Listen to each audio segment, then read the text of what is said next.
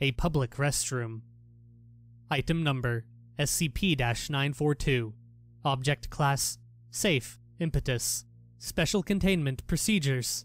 The facility where SCP-984 is located, hereby Site-48, is currently under the auspices of blank Company, a Foundation Shell Corporation.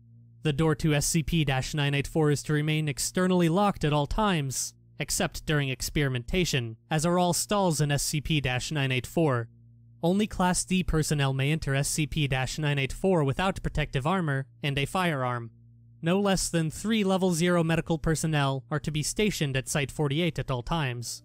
Should SCP-984 become activated for any reason, these personnel must be called to SCP-984 to provide medical attention to any persons exiting SCP-984. Description: SCP-984 is a restroom located in Redacted.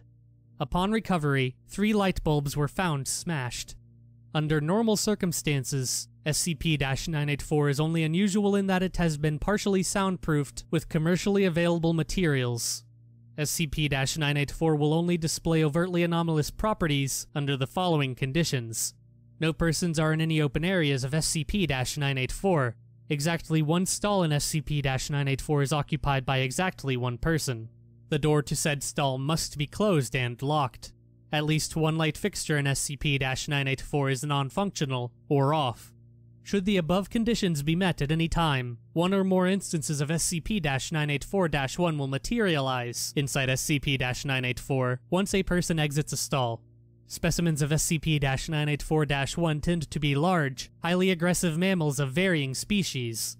Footnote: specimens have included Canis lupus, Alces alces, Ursus arctos, and in one case, an instance of SCP-1000. All SCP-984-1 specimens disappear 9 minutes after manifestation.